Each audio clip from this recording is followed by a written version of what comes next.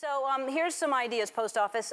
They say that sex sells, and we all know that the Post Office is in financial trouble right now. So I thought a stamp that would sell like hotcakes is, well, of course, me, and then the combined sex part there is that I have me as a sexy postal worker.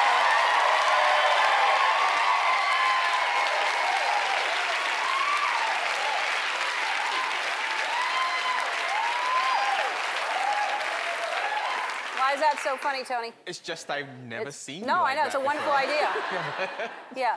All right. And, of course, I'm not opposed to sharing the stamp with someone else. So if they think, you know, that this is not quite enough to grab someone, I thought, well, what about me and George Clooney on the stamp, right?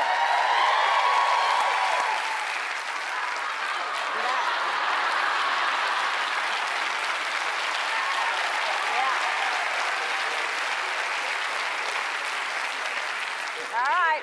I get it. Call me.